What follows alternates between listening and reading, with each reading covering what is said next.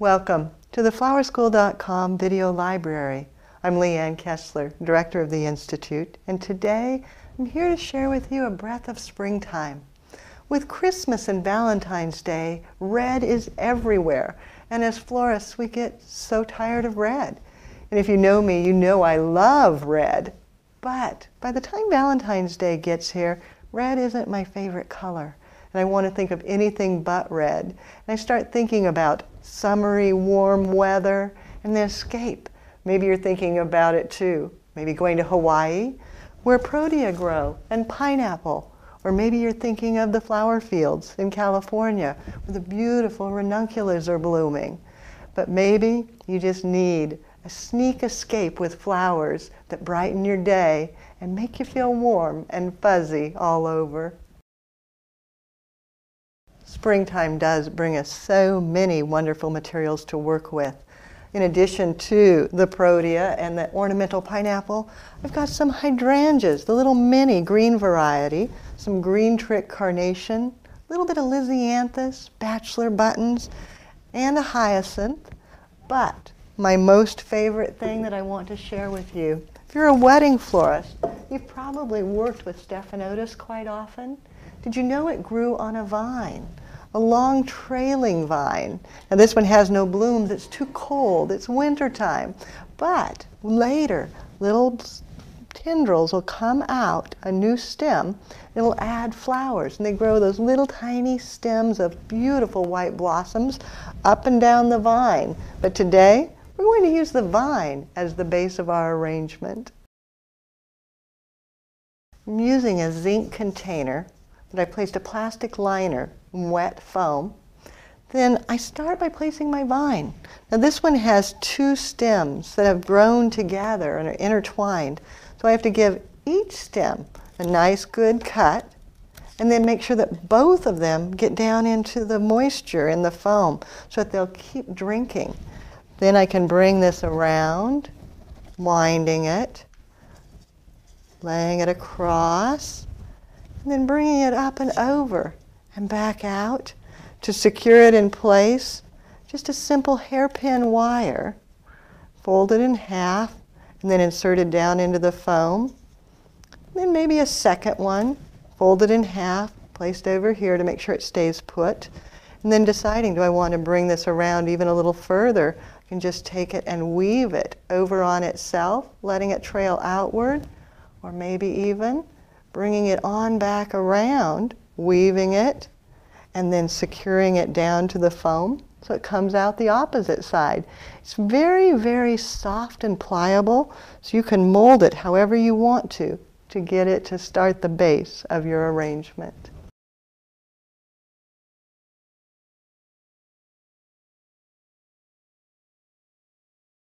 As you wind the vine, some leaves are going to face forward, and some are going to face backwards.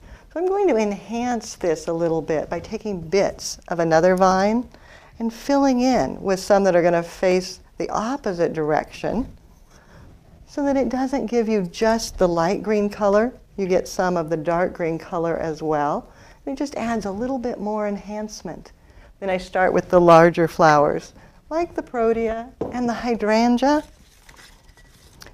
Give it a cut. They're so woody. Sometimes it's easier just to break and then whittle it a little bit to make sure it's going to drink well.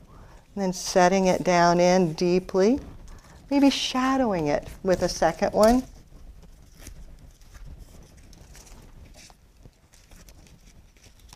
Finding a little hole. There we go. I've got two protea, and you can see how quickly it starts filling in because the blooms are so big. Then maybe a hydrangea. Coming down to help break the line of the container in the front. And then a second one, carrying your eye all the way back with that beautiful lime green color.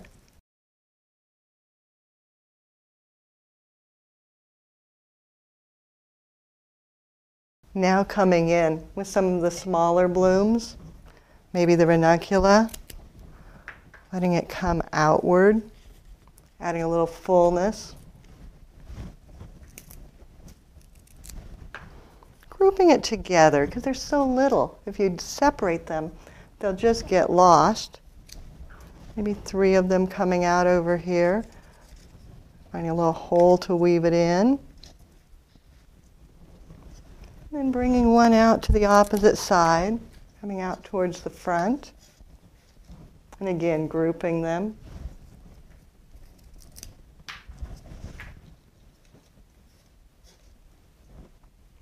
One last little guy here. Tucking him right down with the others. For the hyacinth, many times they're a little fragile. Their stem doesn't like to go in. So I usually cut them short. And then I use a wood pick right beside, lashing it on. And then I don't need it to be quite so long, cutting that down. But that'll lead the way into the foam. Then I can tuck it. And I'm more concerned with the fragrance than how visible it is. Just want to make sure that that wonderful hyacinth fragrance comes out and really goes, oh, it is a bit of paradise. Then coming back with the green trick carnations, maybe tucking it down in front, using it almost like a foliage, filling in.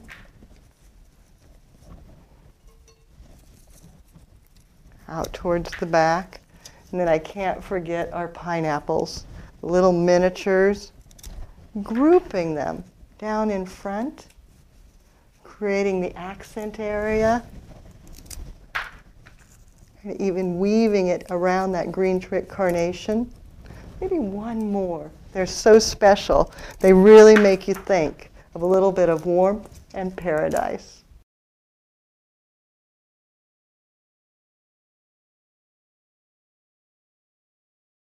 Now I just fill in, making sure all my mechanics are covered.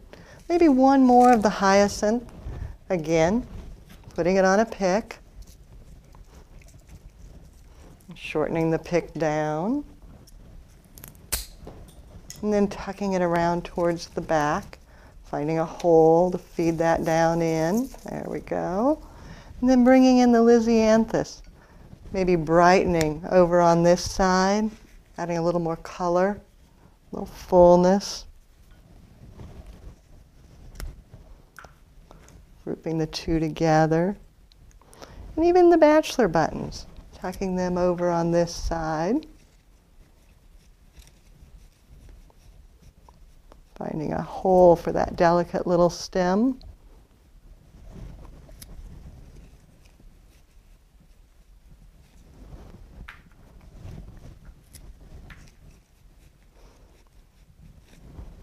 They're so little. Just go ahead and group them together.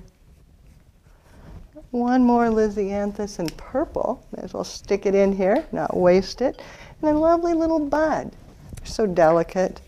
Tucking that down in. And then looking for holes, making sure that all my mechanics are covered. You can't see my foam anywhere by tucking in another of the green trick. There, and maybe one more right back here in the back.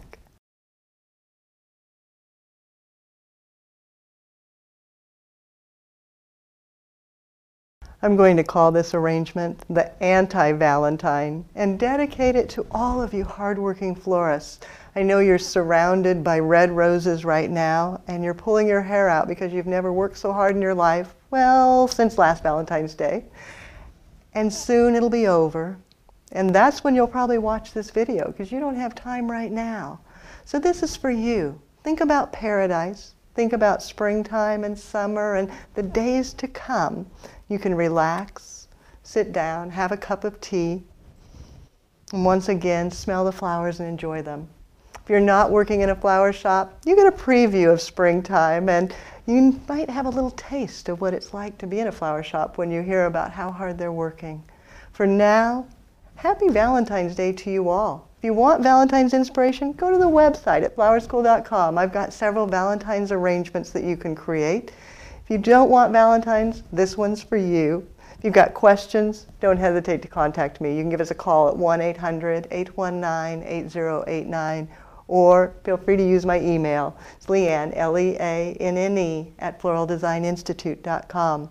For some of you, happy Valentine's Day. It's almost over. For others, happy Valentine's Day. Have fun.